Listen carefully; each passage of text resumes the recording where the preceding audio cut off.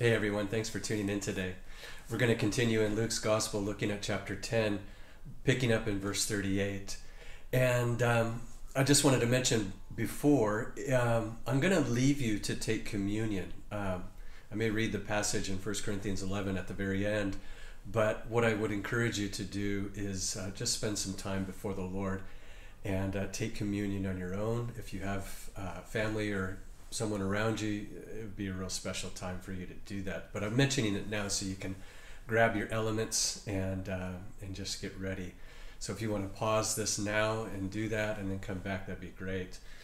One other thing, I'm looking into planning an Israel trip for January 2024, and I've got some feelers out with a couple different Israel tour companies. If that's something that you're interested in, please let me know. At this point, I do have a number of people interested, and we're kind of excited. Obviously, more details will follow, and time frames and deadlines and all that kind of stuff will come. But keep it in prayer, and if that, like I said, if that's something you're interested in, let me know, and then I can kind of keep you abreast as to how we're traveling with that. All right, Luke chapter 10, verse 38. Let's read this and then we'll jump into it. It says, "Now as they went on their way, Jesus entered a village, and a woman named Martha welcomed him into her house. And she had a sister called Mary who sat at the Lord's feet and listened to his teaching. But Martha was distracted with much serving, and she went up to him and said, 'Lord, do you not care that my sister has left me to serve alone? Tell her then to help me.' But the Lord answered her, 'Martha, Martha, you are anxious and troubled about many things, but one thing is necessary. Mary has chosen the good portion, which will not be taken away from her.'" Lord, thank you for your presence in our lives, and thank you, God, for being with us now. Speak to us through your word, minister to us by your Spirit. In Jesus' name, amen. Well, we all know that life is busy and full of daily interruptions. We experience it day after day. There's an unexpected email or a difficult phone call. Perhaps it's a provocative social media post that grabs our attention and causes us to engage. Then there's unsettled kids, and there's pressing deadlines, there's traffic delays, there's unannounced visitors, and so much more. But our days rarely turn out how we plan them, without some kind of interruption. But in the midst of it all, there is to be one constant, one thing that we never forget nor neglect. And that is devotion to and fellowship with Christ. This is to be a constant. That's what we realize from this passage.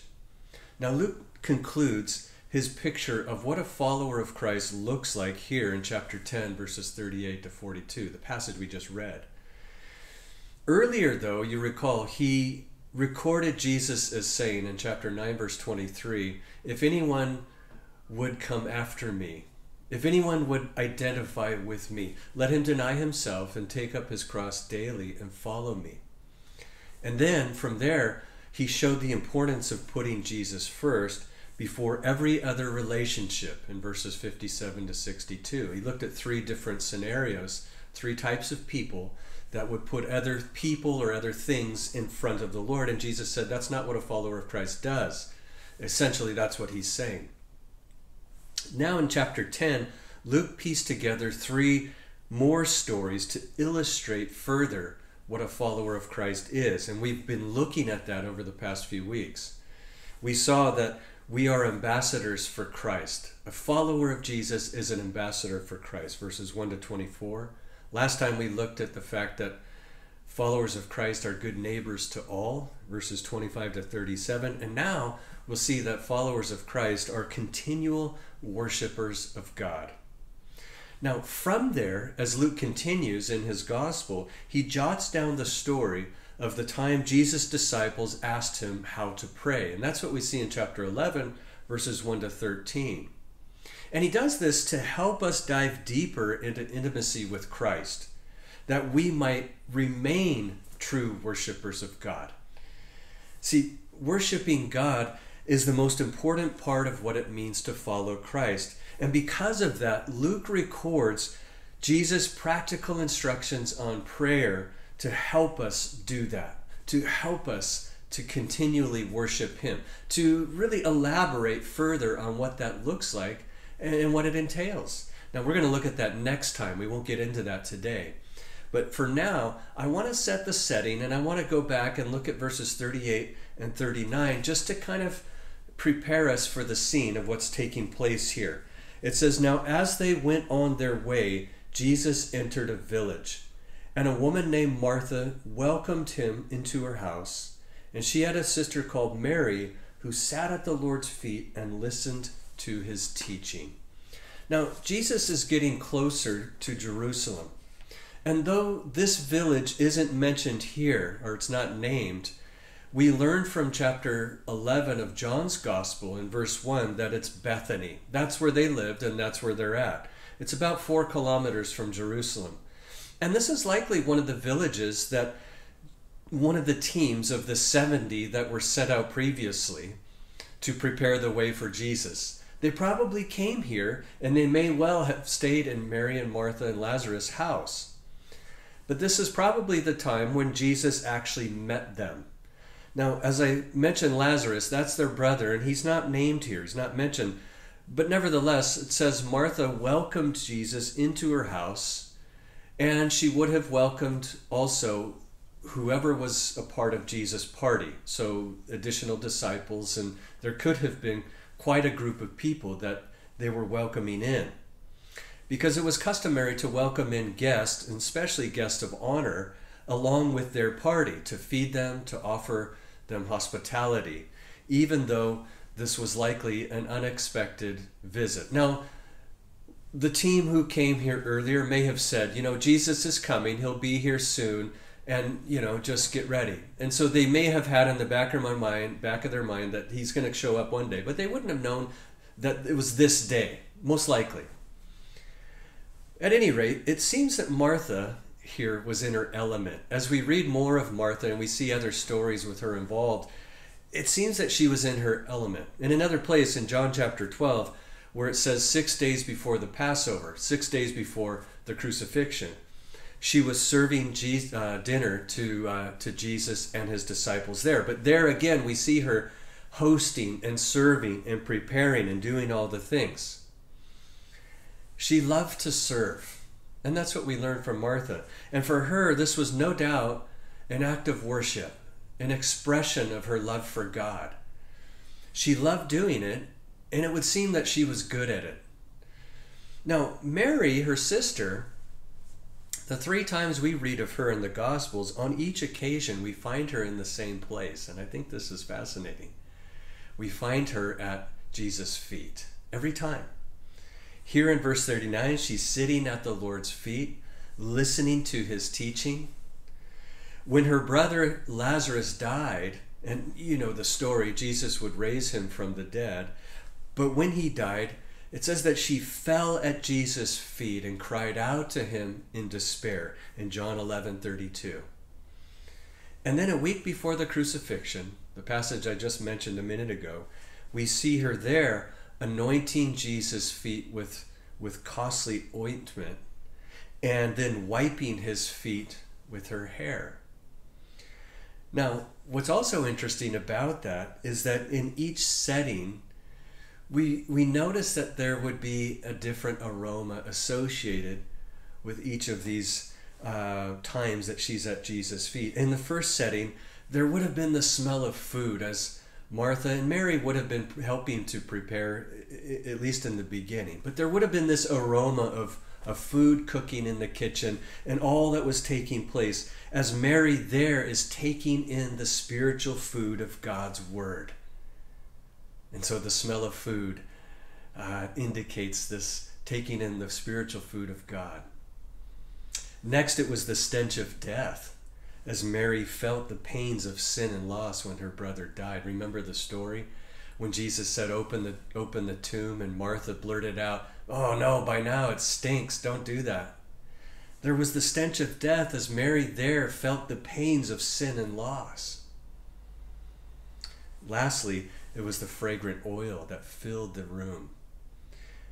As she prepared Jesus for his death as well as for his victory over death that would follow.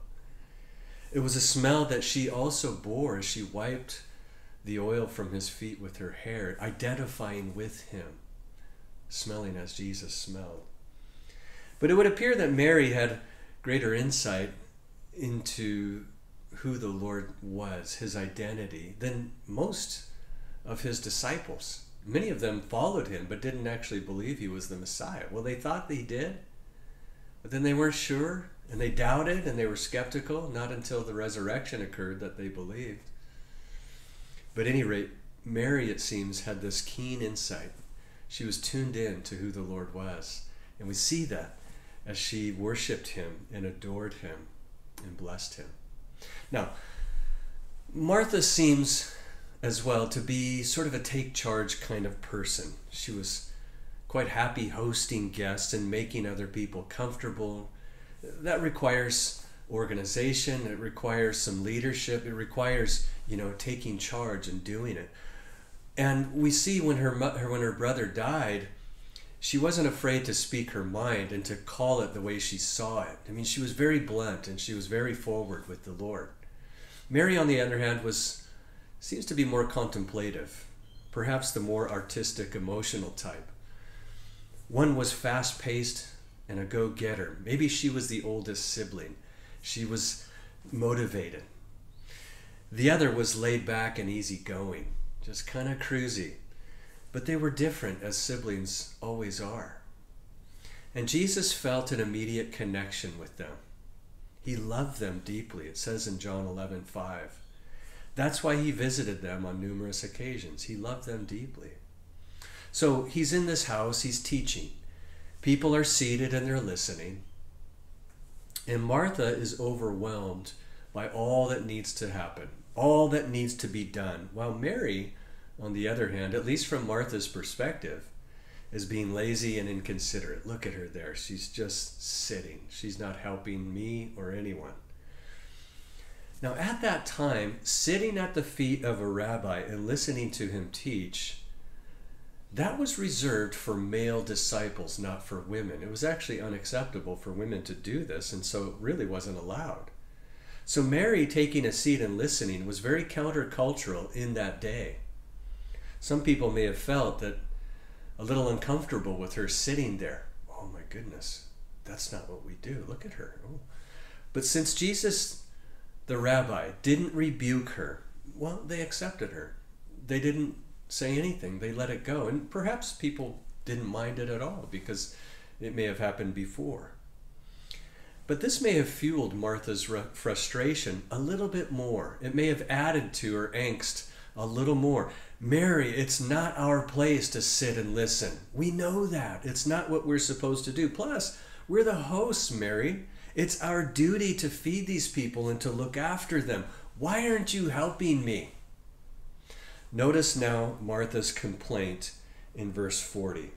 It says, Martha was distracted with much serving, and she went up to Jesus and she said, Lord, do you not care that my sister has left me to serve alone? Tell her then to help me. Tell her to help me. She's not helping. Now, Martha may have rebuked her sister, with that look. I mean, imagine a room filled with people. Mary's sitting there. Martha probably is somewhere, in the background, but she's gotten within eyesight of her sister, and she did that look. Hey, come on, help me. Maybe she made those noises. Shh, hey, psst, come here. We don't know. She probably tried to get her attention. She may have wanted Mary to help. She gave her that look, I'm sure of it. But it wasn't working. And so she thought to get Jesus on her side. Lord, don't you care that I'm having to do this all by myself? Can't you see my sister just sitting there, not helping me? No one cares that I'm having to work alone. No one cares about what I'm doing and the needs I have. No one cares. Lord, don't you care? That was a pretty harsh accusation. Lord, you don't care. That's what she's saying. Lord, you don't care that I'm having to do this all by myself, and actually I'm doing it for you, and you don't even care.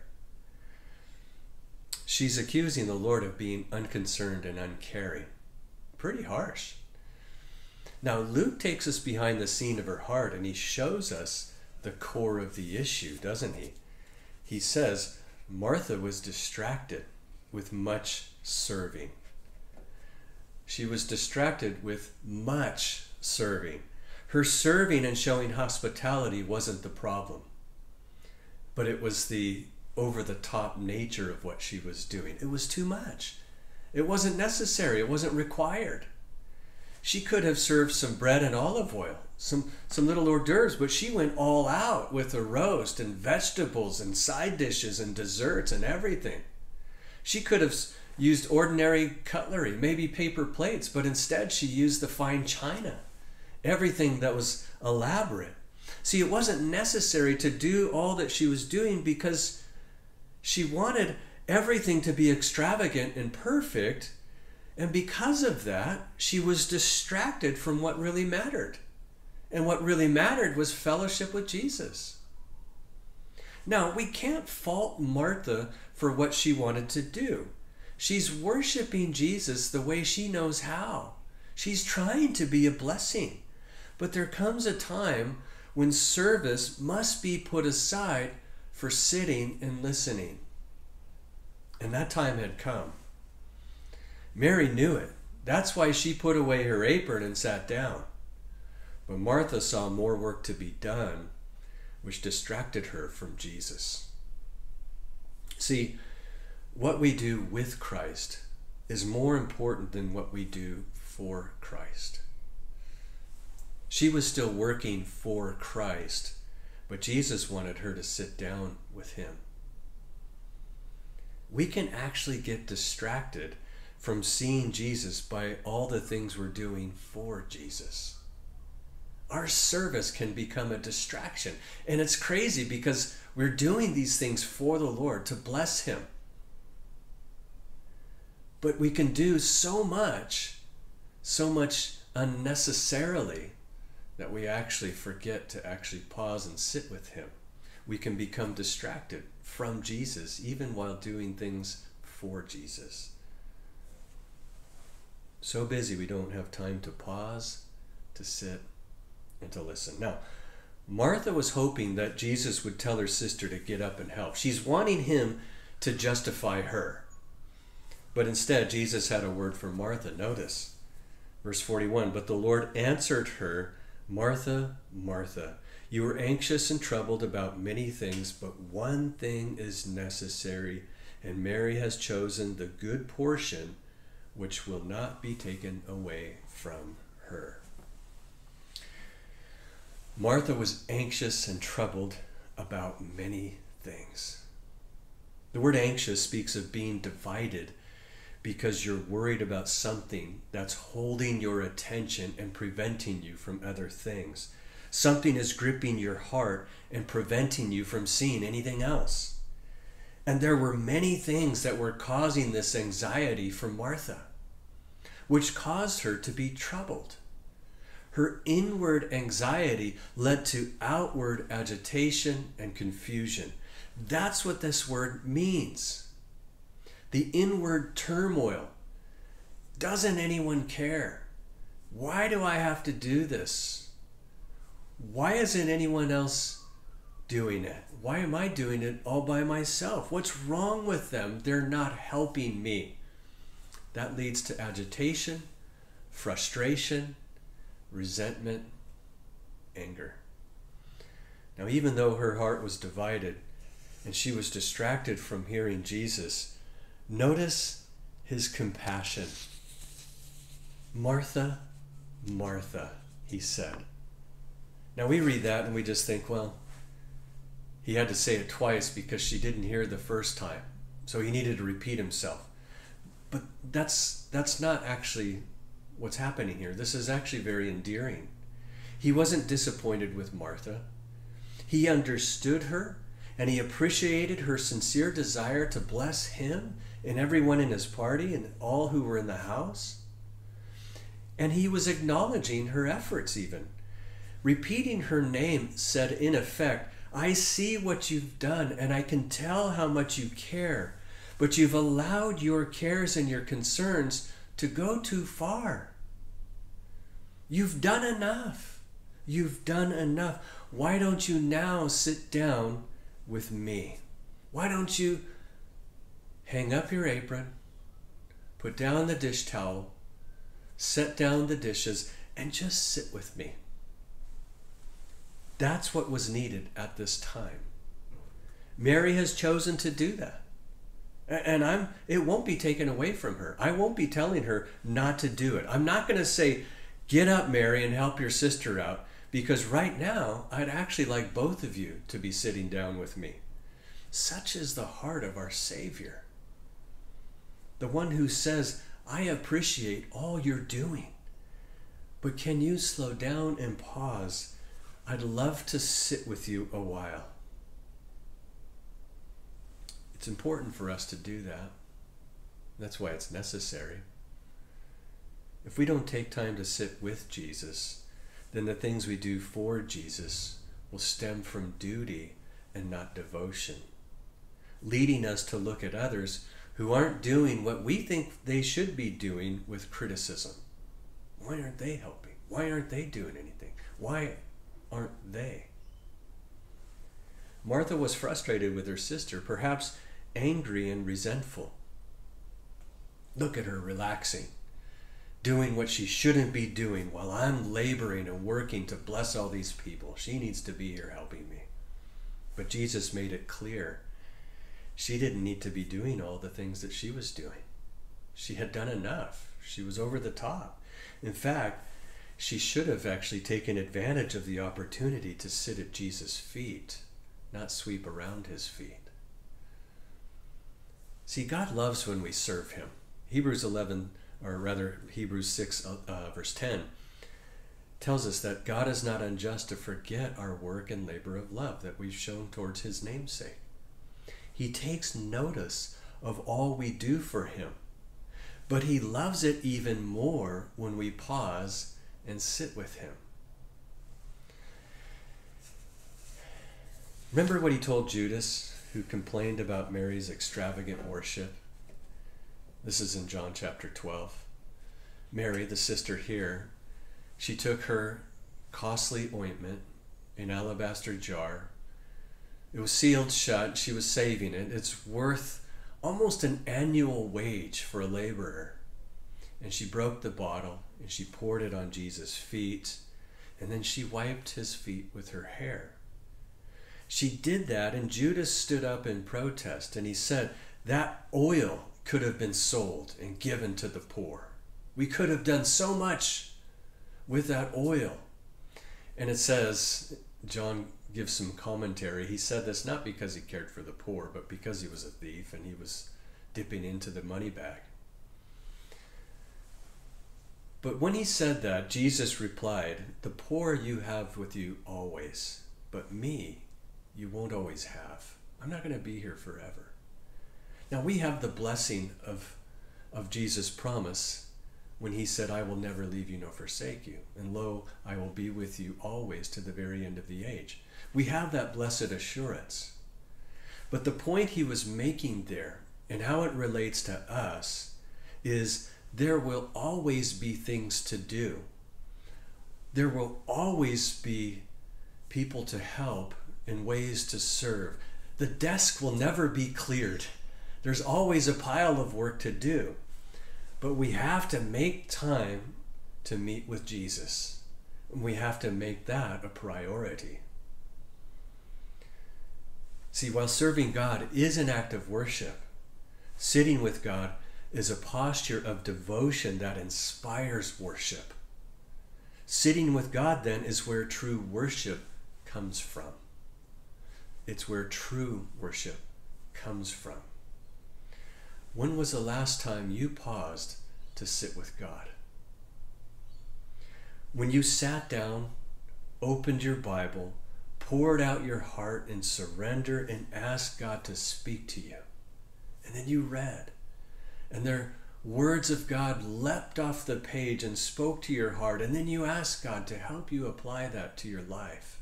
And there was that exchange, that beautiful communion, where you spoke to God in prayer and He spoke to you as you read. When was the last time you paused to sit with Jesus? Listen again to Jesus. Martha, Martha. Insert your name there. Brad. Insert your name there. And listen to the voice of Jesus. You are anxious and troubled about many things, but one thing is necessary. There's much discussion about the meaning of that word, necessary. But Bible scholar Robertson, he suggests that there's a wordplay here, and I agree with him. He says one thing is necessary among the many things. That's really the meaning of this. One thing is necessary among the many things. But here's the play. Among the many dishes of food that you're anxious about, the dips and the sides and the mains, the desserts, among all these dishes of food, Mary has chosen the one dish that's necessary for the meal. You notice again, it says that she has chosen that good portion. She's chosen the one dish that's necessary for the meal. And I'm not going to take away her soul food. I'm not going to take that dish away from her. She's eating. She's feasting. She's taking it in. Remember when Jesus remained by Jacob's well to talk to the Samaritan woman as his disciples went into town to buy food? And they came back, and when they returned, they encouraged him to eat. And he said to them in John 4:34, "My food is to do the will of him who sent me." In other words, it's always more important to do the will of God. Now, that carries the idea of service, but so does it carry the idea of worship and intimacy and devotion. It says in 1 Thessalonians, this is the will of God, your sanctification. Now, the context goes on to talk about sexual purity and remaining pure in a lustful, adulterous world that we live in. Nevertheless, the principle, it is the will of God, our sanctification, to be set apart from the world, washed, cleansed, made holy, and useful in the hands of God. But where does that start? It starts with devotion. It starts with that place of sitting and meeting with Him and listening. See, that was Mary. She was feasting at the Lord's table as she sat down and listened to His word. And Jesus wasn't going to take away from her the best dish of the meal. She has chosen that good portion, Martha. I'm not going to take it away from her. I'm going to let her keep eating. Martha, Martha, why don't you join us? Come and sit with us. Hang it up and rest a while. And enjoy the food that Mary's enjoying. At this point, I would encourage you to read 1 Corinthians chapter 11 and look at the passage as it relates to communion. Paul talks about communion there, the bread and the cup, and the implications of what they both mean. Just pause there, read that, pray, take it in, sit and meet with the Lord. Let Him minister to you. Let Him meet you where you're at. Pour your heart out to Him and let Him speak to you from His word. Father God, thank you for loving us so much. Thank you, Jesus, for creating a way for us to enter your presence, to sit with you, to rejoice with you. I pray that we would pause and do that. Not just now, not just today, but every day. God, help us to arrange our schedules in such a way that we make time to meet with you. And I realize we all go through different seasons of life, and sometimes seasons are rushed. Sometimes it's difficult. But God, just help us to find that time and to make that a priority, that we might truly, truly meet with you, hear from you, receive from you, and go out in your strength and power. In Jesus' name we pray. Amen. I pray you have a blessed day today. We'll see you next time. God bless.